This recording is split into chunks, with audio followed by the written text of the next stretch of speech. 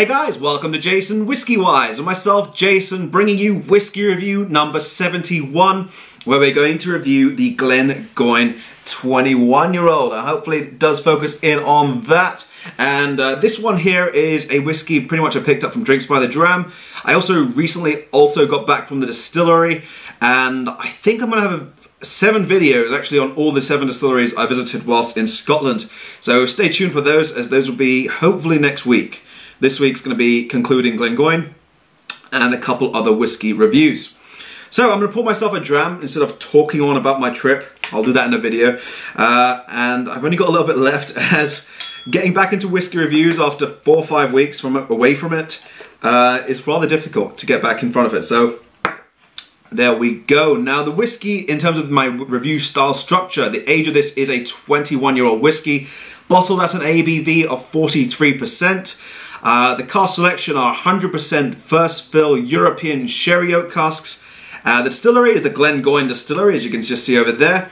The parent company of them, Ian McLeod Distillers, and they are based in the Highlands of Scotland. They're just around about, I think our journey time was 45 minutes in terms of driving from Glasgow.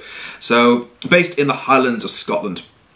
The price point on this whiskey is £110, and that is for the full-size bottle, which you'll just see over there.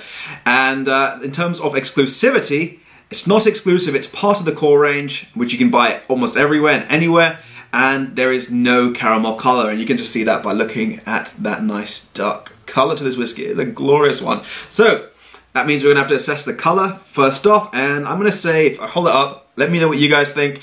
I'm going to say this is like a dark, deep amber. It is rather dark. I wish I had more of the sample left, but I did so many, so I'd say outtakes, that it didn't look too good, so we're left with a little bit for this review. So, dark, deep amber is the colour. Let's begin by assessing the nose.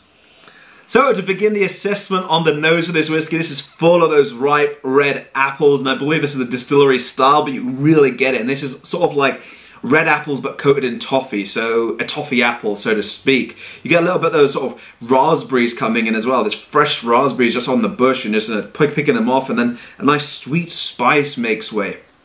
More towards, I'd say, a cinnamon powder, or cinnamon bark actually, but with a little bit of those dried fruits inside. And right behind that, you get a nice brown sugar emerging, and it's almost like you've got them all stewing together in a pan. It's like you're making a Christmas cake, and I can see why they said that at the distillery. The 21's like Christmas cake. You get all these flavors really working well together, but it's not a powerful or really bitter or sharp, well over-matured Christmas cake, but it's just enough that it's very well rounded, and all those flavors really complement one another on the nose. So I'm looking forward to the palate of this one, so we'll move into the palate. So my initial impressions on the palate for this whiskey, it does start out nice and really nice and creamy. It's almost like a cream infused honey, as you get that little bit of sweetness and a slight silkiness on the palate.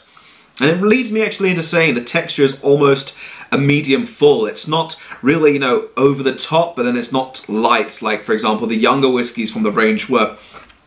You get a note of a pastry note, almost like a glazed cinnamon swirl, with a bit of extra icing, really giving that nice sweetness, making its way through. Also, OT biscuits, if you guys eat an OT biscuits or hobnobs, a bit like that, but not necessarily with the chocolate aspect. And it makes way for a slight peppery spice. But it's ever so gentle, so I'd say white peppery note, and then you get a nice cinnamon powder working itself back in.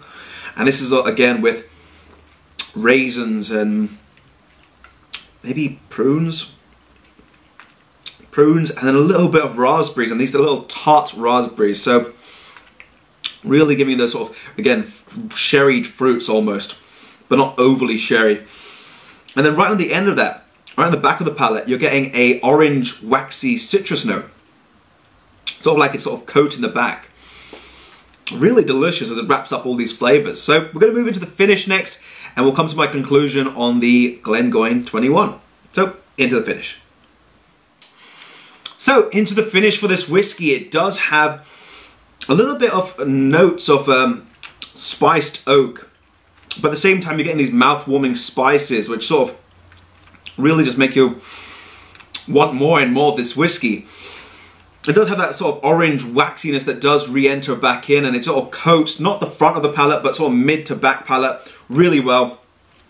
And a little bit of dried apricots work themselves around, and the dryness almost reminds me of like if you've had a black tea, that little dryness at the back with quite a rich character and a little bit of dark chocolate, but not over the top. Very light dark chocolate. So all in all, I'm going to give my rating for this Glengoyne 21. And I'm giving it a 92 out of 100. Overall, I think this whiskey is a superb whiskey for in terms of price, superb, because many whiskies are now creeping up to 150, and I just think many 21-year-old whiskies that I've tried are not really worth 150, but this one is totally worth that £100 price tag, well 110. In terms of time for this whiskey, does it need it? Yes, I would say give it that little bit of time, let it open up, let it really show you why they keep their whiskey unhurried, and you'll really enjoy much more of those rich sherry characters working themselves out. In terms of water, would I add any other water to whiskey? Personally, no. I would completely refrain from it, as I feel it just collapses the texture, and that's one thing I tried before when I tried it the first few times. Water, even though it's 43%, it doesn't feel that powerful on the palate, so leave it at its normal ABV and you will enjoy it. But overall, really, really good whiskey. Great dram, and if you get a chance to visit a distillery as well, it is just magical. But I'll leave that for you guys to discover in next week's video on the distillery tour of Glengoyne. I've got the 25, the teapot dram, which is this one here, distillery exclusive, which I can't wait to review. And I've got also the cask strength. So, yeah, hopefully you guys enjoyed this video. If you have, drop it a like. Be sure to click my social medias. I'll leave them here. We're closing in on 1,500 followers on Twitter and 750 now on Instagram. So really looking quite plus over there. And I think also Facebook. I don't really use that much, but I'm going to start integrating it more into the videos. So if you have enjoyed, drop it a like, subscribe. And this has been JasonWhiskyWise. And I'll catch you all for the next video.